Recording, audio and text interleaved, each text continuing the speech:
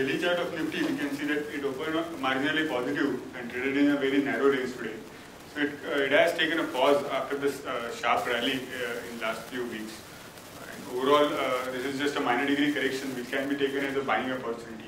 And from short-term perspective, Nifty is expected to head up towards 8336, which is its short-term target. On the other hand, previous high, which is nothing but high of April rally, which is 7992, will act as a crucial support from short to medium term perspective.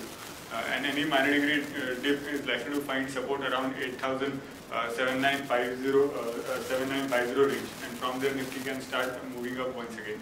The daily momentum indicator suggests that there is scope for further extension on the upside. Same is evident from hourly chart as well.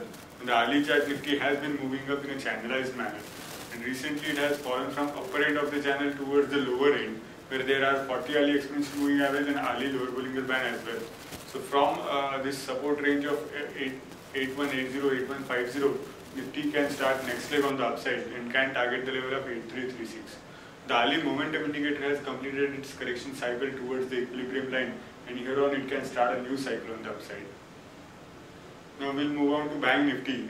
We can see that Bank Nifty has also taken a pause after starting a fresh move on the upside. So the pause can be taken as an opportunity to enter on the long side, and one can align itself towards buy side of the trade. And overall, Bank Nifty can target upper end of the medium-term rising channel, which is close to 18,200 mark. And intermediate resistances are placed near 17,842 and 18,029. And any potential minor degree correction is likely to be arrested in the range of 17,495 to 17,300. Thank you.